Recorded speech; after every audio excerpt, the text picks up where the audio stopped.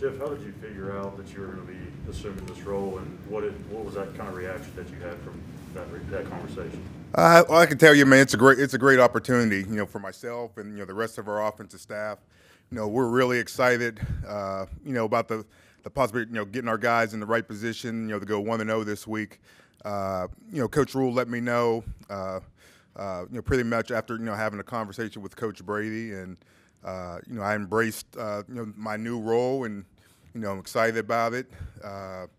It's unfortunate, circumstances. It's a tough part of the business, but myself and along with the rest of our offensive staff, again, we're excited about working with our, the men on our football team, and trying to go 1-0 this week versus really good, Atlanta Falcons football team. I would ask Matt about the VH tapes we used to highlight tapes you used to make for me. What do you recall about that? Oh my goodness! Hey, we go way back. So, we're both from State College, Pennsylvania, and we immediately became best friends. Once he moved to State College from New York. So, we spent a lot of time together. In high school, I was the running back, and he was the center, and we just immediately developed a long-lasting relationship. And he made all my films, that I got a chance to send out to colleges, and I'm forever grateful for that. If you would see these films and listen to the music that's on the film, a little bit of old school hip hop music, is great. Sometimes I bring it out and my kids listen to it, and they watch the film and they laugh, and we have a good chuckle. But again, Coach Rule and I, we go way back, and like I said, I really appreciate being on his staff, at Baylor, and then now here with the Carolina Panthers. The VHS, or has it been transferred to a more modern format? I still have the VHS. So I still have an old VHS machine with a lot of old football films. When I used to coach in college, you used to have to have a VHS to look at recruiting film and all that. So I always kept one around. At some point, I got to get everything transferred over to a little bit better format at some point. Matt made it clear that he didn't put you in this position because of your friendship, but the trust he has in you from that friendship has to be key. So tell me about how that works as far as your relationship with him and what you want to accomplish. I think one thing is, I was his coordinator at Baylor, so I think he feels comfortable with me that, that we can be on the same page of, how he wants the game to be called. We're not all of a sudden just going to put in a brand new offense in 2 or 3 days. So I think he just feel comfortable of my knowledge of our offensive system. Coach feel comfortable of how he knows, I'm going to call the game, and how he wants our offense to look on these next hopefully 5 or more Sundays of the season. Right. Does it add any pressure because you guys have such a close relationship versus working for just someone else? Not really. I expect a lot of myself. Very fortunate. Like I said, I can't state enough. Like the guys on our offensive staff. This is not, as I told our players, this is not like all of a sudden just Jeff Nixon's offense. This is the Carolina Panthers offense, and we have such a great offensive coaching staff. Who obviously did a great job for Joe, and now this week doing a great job for myself and Coach Rule. So that takes a little bit of pressure off of me. I expect a lot of myself, and like I said, we're really pushing the guys this week. We think we have a good game plan, and we're expecting to put our guys in great position to go out and hopefully, like I said, go 1-0 this week against the Atlanta Falcons. Jeff, how'd you become interested in coaching when you first? Love football. I'm from Western PA. I grew up in Pittsburgh. I always knew I wanted to be around the game, for a long time. I think in college, when I was at West Virginia, I just remember at one point, once my playing days are over, I want to coach. I didn't know what level at that point. I didn't know if it was going to be high school, if it was going to be college. Never dreamt about coaching in the NFL. But I knew, pretty much early on, this is what I wanted to do, for the rest of my life. And then moving to State College, playing for Coach Paterno, I really looked up to all my coaches in high school and college. Those were always people I looked up to, and I wanted to strive to be a coach like some of my mentors. You worked in the NFL as a position coach too, then go to Baylor and a play caller there. How did that kind of change your perspective on, what you might do over the next 5 weeks or whenever? I remember it just being a very exciting time. I worked my whole career up until that point, when Coach Rule gave me the opportunity to be, his coordinator at Baylor. So I just remember it being a really exciting time. I knew I was ready. I'd coached, with a lot of great offensive minds over the years of my coaching career, coached different positions, running backs, tight ends, receivers, special teams, and, just felt I was ready to be a coordinator. And like I said, forever grateful. Coach Rule gave me the opportunity to be a coordinator at Baylor and, be able to run my own offensive system. And, we had a lot of success there, and hopefully that'll lead over to, having success, the rest of this season as coordinating the offense here with the Panthers. What's the biggest difference between like a position coach mindset and a coordinator mindset? I think the biggest thing with being a coordinator is getting everybody on the same page. That's staff and players on the team. Just getting everybody moving in the right direction.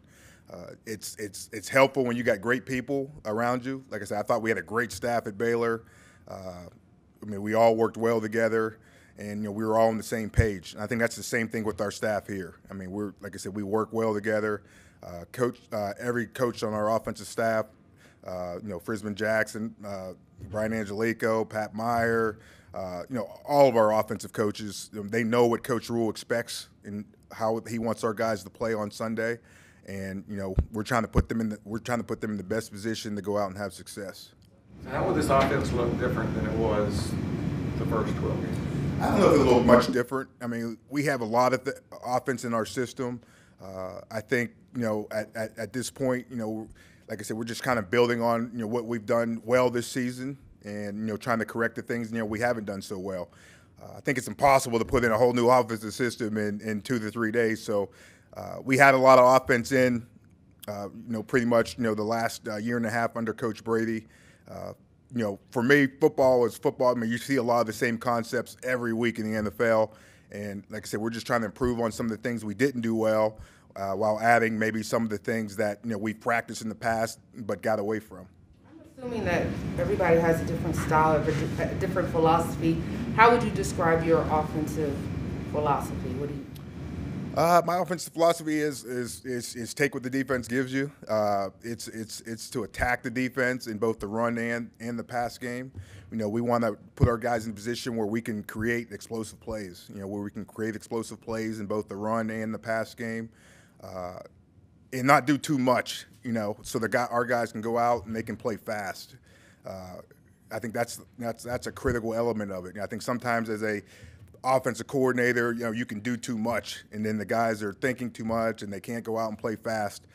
That's why I said, we're trying to just enhance some of the things that we have been doing, throughout the last year and a half, and just trying to bring those to light, and have a great game plan. The guys are in position to know their assignments, know what to do, so we can go out there and play fast and physical, and go out and attack our opponents. One of the things Matt mentioned a couple times is halftime adjustments, kind of third quarter production. What do you think it was? What do you think's been holding you guys back in that regard this year and maybe last year? And what do you think you can kind of bring to the table with a fresh set of eyes to that? That's going to be a challenge for us. I know coaches mentioned that, and we're excited about that challenge. I think we have to do a great job in the first half of coaches communicating right before the half of what we want to do with our second half plan. Like, where do we want to attack? NFL halftime is not very long, so you don't have a lot of time to make adjustments. So you really kind of got to talk about it at the end of the half. So I think that's something we're going to emphasize. Kind of having a plan where at the beginning of the third quarter what we want to do, and like I said, I think our guys hopefully will be able to go out and execute it. What do you hope distinguishes you as a play caller and offensive coordinator in this league? The thing that distinguishes me, well, this will be my first time calling plays at the NFL. But like I said, I think I'm a fundamental guy. Like I said, I don't want to do too many new things. I try to keep it where, again, the players can go out, they can play fast, they can play tough, they know their assignments, and they can go out and play solid football, while attacking the defense, trying to create, explosive plays in both the run and the pass game. I think, again, we're not trying to do, trying to reinvent the wheel or anything like that, but we have enough offense under our current system where, again, we're going to be able to maybe add a new wrinkle or two, some plays that we haven't run, for a while, and then be able to clean up some of the things we've had trouble with. Are you approaching this? Go ahead. Are you approaching this as if you're auditioning for the offensive coordinator job in the future? I'm not really looking at the future, to be honest with you. I'm taking it one day at a time. I'm doing the same thing we ask our players to do, try to get 1% better every single day. I know this week, I'm coordinating the offense, so all my focus has just been on every single day trying to do whatever I can to help the men in our organization go 1-0 this week. I really haven't thought, too much about the future. So I'm just trying to be laser focused on helping our players get better, laser focused on, the Atlanta Falcons. Sidelines this season so far, right? Yes. You going to be upstairs Sunday? Still trying to decide that. Leaning towards it, but we're still trying to decide that as a staff. How is it different in terms of your vision of the game and the way it changes your perspective and maybe thoughts on calling plays? I've done both. I've, in the past, I've called plays on the field, sometimes in the box. So that's what I'm saying. We're still, trying to work through that. The big thing is you got to, if you're on the field, you got to be able to communicate with someone up in the box at times to, to have a wider view focus of what's going on the field. I think we have guys that can do that on our staff who I feel competent in, where they can tell me like kind of what's going on the field in between possessions, during possession, during timeouts, where it wouldn't be an issue if I had to call the game on the field. Calling the game up, like I said, you can see a little bit more. You can kind of get away, from some of the madness of the sideline. You can imagine in an NFL game, there's a lot going on the sideline. So again, we're working through that, and we'll probably end up making a decision on that obviously pretty quickly. At the same time, I know you're not looking too much into the future, but there aren't many black play callers in the NFL, and now you get this opportunity. What do you think about that? I'm not gonna lie. I mean, I'm proud to be in the position I'm in. Like I said, I'm extremely happy. Coach Rule gave me this opportunity, and I'm gonna try to make the most of it. I know, like in the past, there really hasn't been a lot of people that look like me, in this position. So I don't take that lightly. And like I said, I'm gonna try to do my best and represent others like me, and do the best job I can and help our guys win.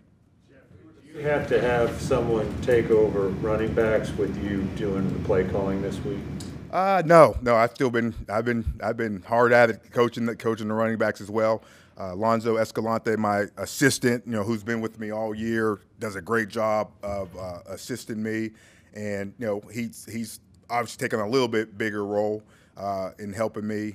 But I have all the confidence in him when I need something done where I got to maybe work with a different position at times. During the week, he does a great job of assisting me with the running backs.